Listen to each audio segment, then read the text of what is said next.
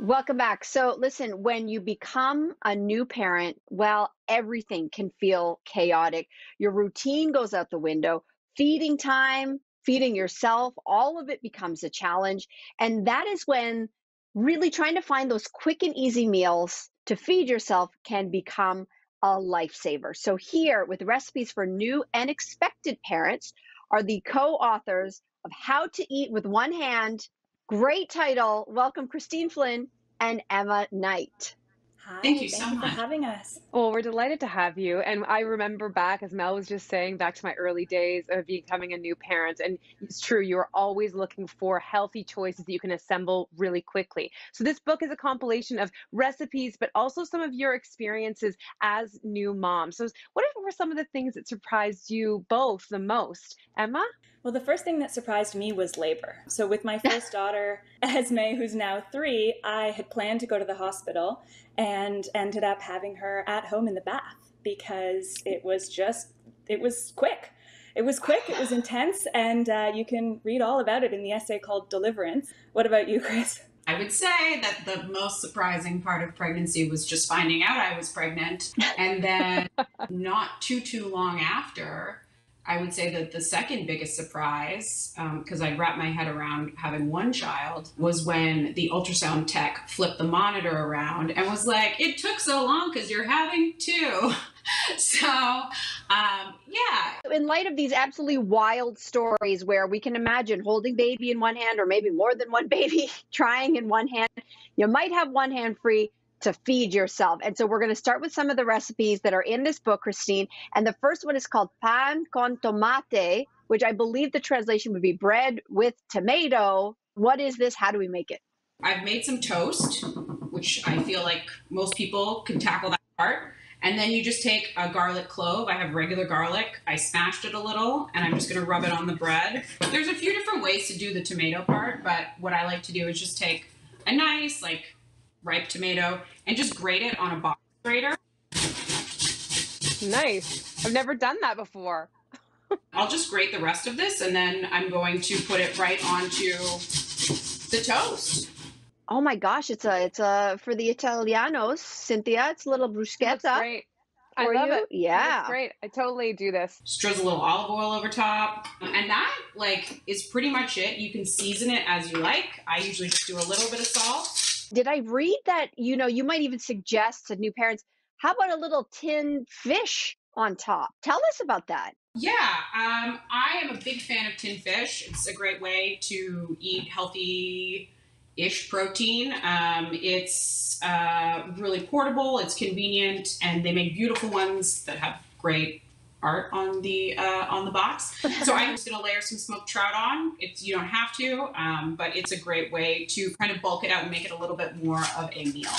Well, you mentioned breastfeeding. I myself breastfed, and in the early days, I mean, didn't know what I was doing like everyone else, and it's a lot of pain, a lot of like trying to figure it out. You're also always thirsty, and you don't have hands. So Jason would sometimes, my partner, he would feed me, but I definitely could go with something where I could just actually just drink it. So you have this great suggestion. You called a peanut butter mother lover.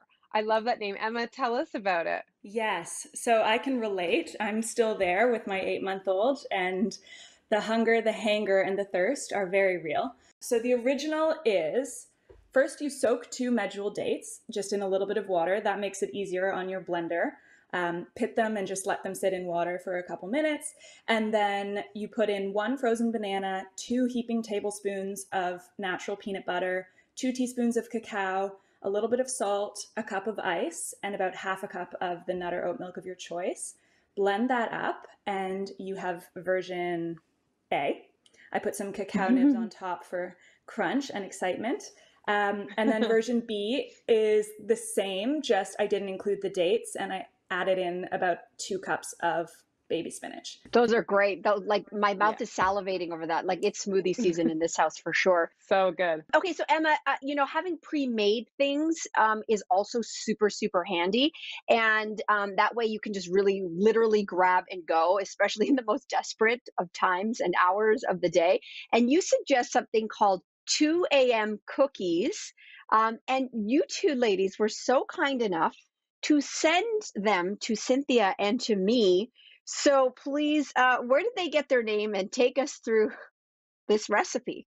So these are oatmeal date cookies that my dad actually makes. So he came up with this recipe. His name is Doug. He's a bit of a legend. So when I had Esme, my first daughter, I was up at all hours, as I am now with my second, and I'm sure you guys know how that goes. And so I kept a stash of super high calorie nut and seed, kind of like health food store granola bars in my bedside drawer. And when I was up in the middle of the night feeding her, feeling ravenous, I would tear off the plastic wrap like a raccoon and devour it in like a bite and a half. So my dad, catching wind of this situation, he's a great cook, but he wasn't a baker really prior to this, but he caught wind of that situation and went to the drawing board and came back with a really lovely beaten up cookie tin that was fitted with parchment paper, layers of these oatmeal date cookies. He didn't know it, but oats are actually great for breastfeeding. And then dates are obviously super rich in minerals. And so, you know, there are nutritional qualities, but it's also just like an awesome, chewy, crunchy oatmeal date cookie. And we called them 2 a.m. cookies because that's when they were largely consumed. I was not huge into sharing them early on. But I've lightened up a little, you know, later in motherhood. And now my daughter, Ezzy, and I make these together, and she refers to them as grandpa cookies. Oh, They're delicious. Mm-hmm. The book is basically broken into different parenting stages, but there's one chapter that isn't food recipes at all, and you call it home economics. Emma, why don't you start by talking a little bit about what this part is about? Yeah, so home economics might seem like an incongruous chapter name for a book published in 2021 by two feminists, but we don't think so. We think that actually, you know, it's important to recognize, especially in the past year when those of us who have been lucky enough to be trapped at home have really encountered our spaces in a different way. The notion of the work involved, you know, the talent, the skill, the hours in maintaining a home that is restful and happy making and, you know, economical, because that is important, is something that's worth acquiring. And we believe that. And so in the book, we include a chapter that's geared toward creating less waste, you know, making your own fun and using the materials that you have on hand, so pantry ingredients, etc., to create joyful moments. Okay, so in line with this home economics chapter and learning how to do stuff at home, especially because so many people are stuck at home, spending so much time in the same four walls. So Christine, you're going to take us through one of the DIY projects in the book, and it's called DIY Bath Paints, which already sounds like a ton of fun, maybe for adults too. I don't know. I'm really intrigued. So can you show us how to do this? It's a piece of cake. And basically all you need are a few pantry ingredients. So I'm going to do about a cup of soap. It can be any kind. As long as you can put it on your kids, you can put it in the bath paint. So about a cup of soap.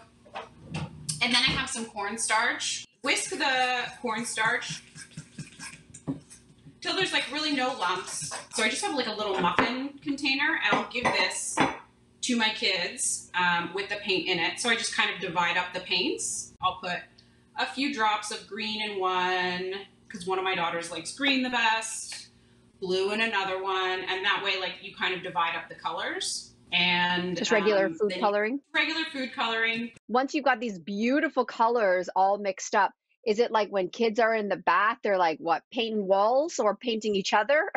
Yeah, kind of whatever. Like you're basically like they're painting each other with a little bit of soap and a little bit of cornstarch. And there's so many touch points for parents in a day, as you know, where things can get stressful. And in my household, bath time is definitely one of them. And any kind of trick you have up your sleeve to entice a child who does not want to get into the bath to get into the bath, I say go for it. Like whatever you have to do. We could all use all the bits of help that is available. So Christine and Emma, for that, thank you so much for all of these wonderful ideas. Our pleasure. Thank you so much for having us. All right, How to Eat with One Hand is available now, and all of these ideas and recipes, you can find those on our social media channels after the show. We'll be right back.